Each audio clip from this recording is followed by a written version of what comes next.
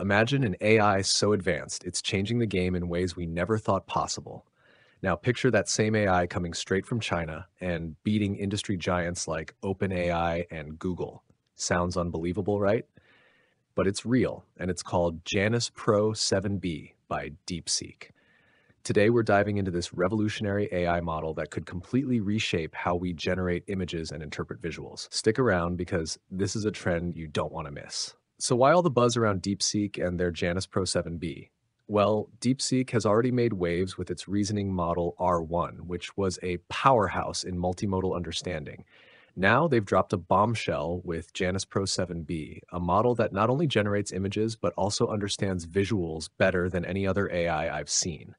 It's currently outpacing competitors like DALL-E 3, SDXL, and PixArt in benchmarks.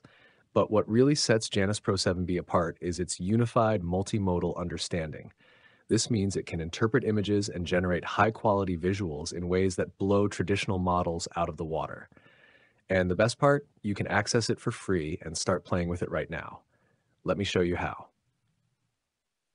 Now, there are two ways you can test out Janus-Pro-7B. The first option is to run it locally, but I'll be honest, it's slow because of the model's size. Instead, I recommend using Hugging Face, where DeepSeek has made Janus-Pro-7B freely available. I'll leave a link in the description so you can jump straight in. With Hugging Face, you can test Janus-Pro-7B's multimodal understanding and text-to-image generation without needing crazy hardware. You just wait for the GPU to become available, and boom, you're ready to go. Let's start with multimodal understanding. I'm going to input a classic meme and ask Janus-Pro-7B to explain it. Now, here's where it gets interesting. AI can be hit or miss with memes, but Janus? It does a surprisingly good job. For example, I asked it to explain the famous Buff Dodge meme. Within seconds, Janus-Pro-7B broke it down, describing the left side's robust visual encoding and how the right side represents a less powerful model. That's pretty impressive, right? And it only gets better when you compare it with GPT-4's DALL-E model, which, while good, didn't capture the same depth in its explanation. Now, let's move on to what we've all been waiting for, image generation. I am going to use the prompt, a cute and adorable baby fox with big brown eyes, autumn leaves in the background, enchanting, immortal, fluffy, shiny mane, petals, fairyism, Unreal Engine 5, and Octane render, highly detailed, photorealistic, cinematic, natural colors.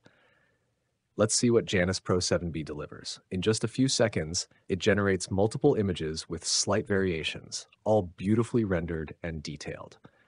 Honestly, I'm impressed by how well it adheres to the prompt. The images are of good quality and detailed, though not quite at the level of DALL-E 3 just yet. DALL-E still has the edge when it comes to overall realism and sharpness.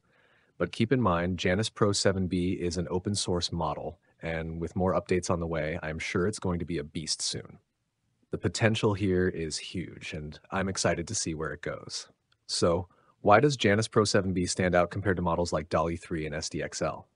While DALL-E 3 currently produces sharper, more realistic images, Janus-Pro-7B excels in its versatility, thanks to its 7 billion parameters, which enable a more complex and nuanced understanding of both visuals and text. The quality isn't quite at DALL-E's level yet, but it's impressive for an open source model.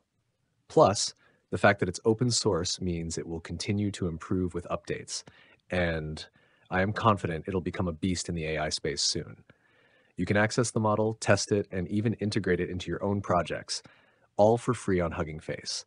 That's a big win for developers and creators looking for flexibility in their tools. So there you have it. DeepSeek's Janus-Pro-7B is a strong contender, especially considering it's open source. Whether you're generating visuals or testing the limits of multimodal AI, this model is one to watch. The niche is still wide open for creators like you to explore and make your mark.